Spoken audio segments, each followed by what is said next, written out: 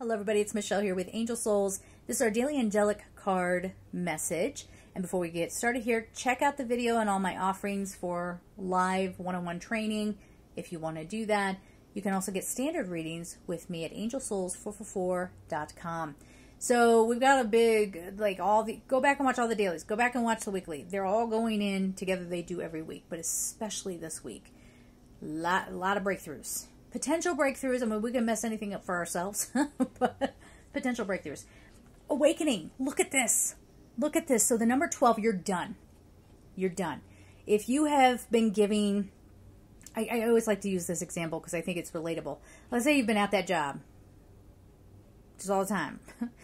Every individual is going to be different. That's why I encourage you to get a personal reading. If you want to do that, you can do that.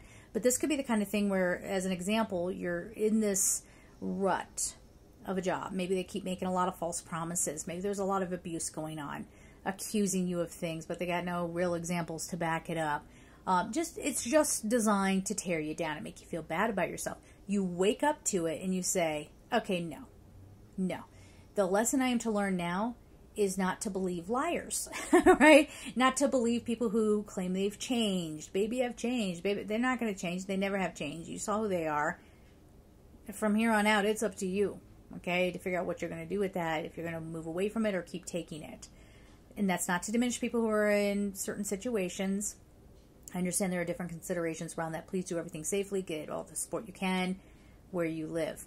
But 12 talks about, I got your number, and we're done. We're done, okay? We're done with a soul contract. We're done with these lessons looping around. And this is awakening. Archangel Gabriel, look at things from a different perspective. A temporary standstill. It's important to be yourself. Looking at things from a different perspective, and I would encourage you to look at it from your higher self perspective, this awakens you and you realize that you've been putting up with stuff that you don't need to, or maybe you've been stressing over things that don't need to be worried about. All right? But more than anything, this feels like I'm tearing up this contract, this soul contract. And, you know, we all have different, every practitioner has a different take on that, but this is that kind of thing of, you don't scare me anymore. If you have anybody around you got to tiptoe because they'll lash out on you, or they'll, you know, they're the ones doing crappy things, but you say, hey, why are you doing the crappy things? And now you're in trouble. That stops. That stops. and you have to be the one to discover that. You have to be the one to say, okay, universe, you have my permission on my soul's contract to stop people from coming in and taking my energy or harming me or what have you. Because at some point, it's just, you're numbed out and it's just happening and you think it's normal, and it's not. And it can get you off your path.